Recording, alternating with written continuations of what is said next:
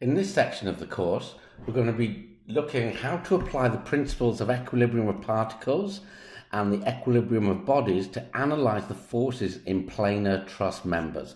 So let's quickly write that down. So we're going to apply the principles of equilibrium of particles and bodies to analyse the forces in planar truss members. So planar meaning that we're working in two dimensions only.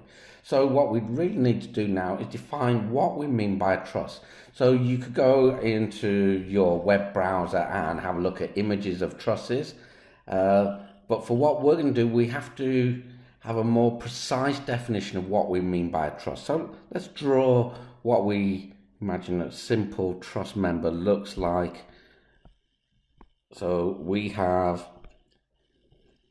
something that looks like a bridge.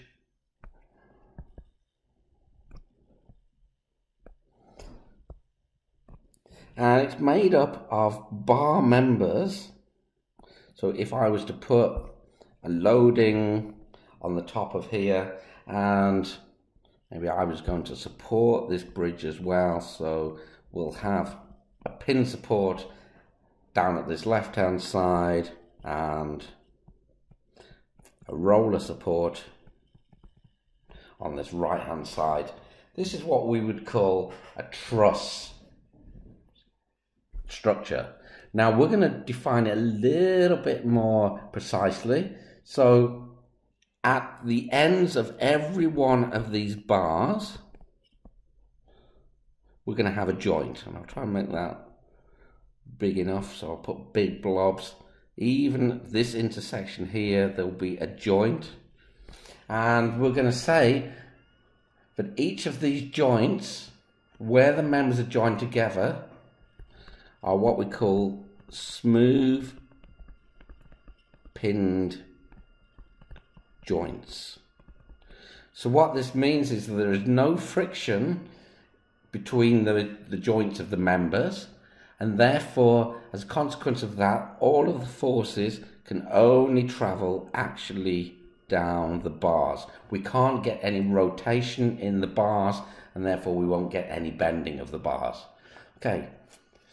We're going to assume that all of the loading on the structure, like the load that I've already applied in red, is only going to be applied at the joints. We're going to neglect, for now, the self-weight.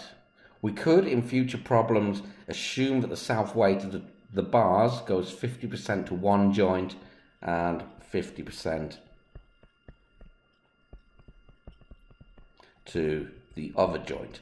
But for most problems we're going to consider, we're just going to neglect the self-weight of the bars themselves. Okay, and for this course, in particular, because this is statics, we're only going to consider trusses that are statically determinate. And that's something we're going to define a little bit more in shortly. However, what this means for us now is we have just enough support so that we can solve the problem using statics.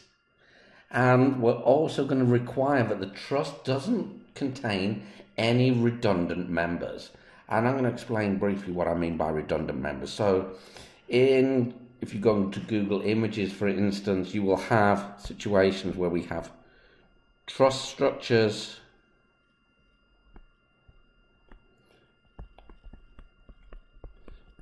maybe like this.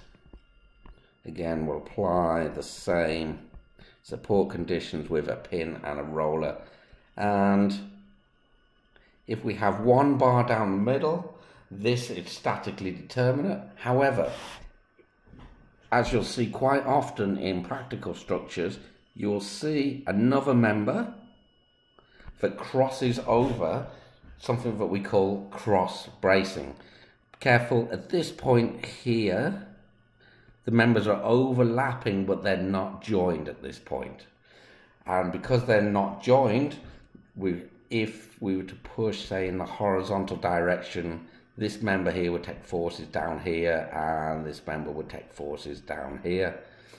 And it turns out that we can't solve this just using the equations of statics alone. So we won't be considering any structures in this course that are not statically determinate. And we'll define statical determinacy very shortly.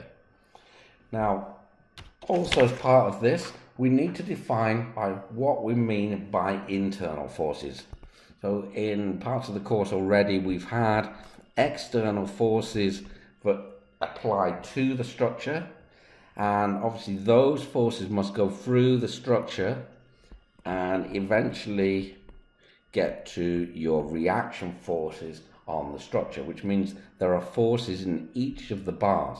So what we need to consider is one bar on its own in isolation. So we'll draw that bar. We've just got the bar, we don't have the joint at the moment. But from the joint, you can imagine the force is on the joint. Apply an external force on a bar.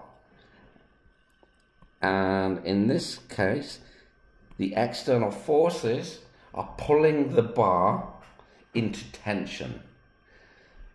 So this is tension. But as a result of this tension in the bar coming from the external forces that I've drawn in red, the bar itself will be trying to pull back.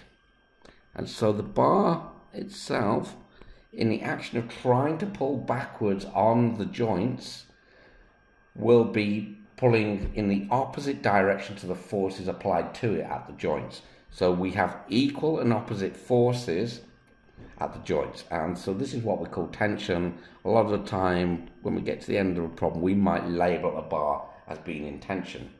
And the opposite situation to that then is where we have forces pushing on either side of the bar, and then as a result of this pushing either side of the bar must push backwards. And in this case we have, label it with a C, and we call it for compression.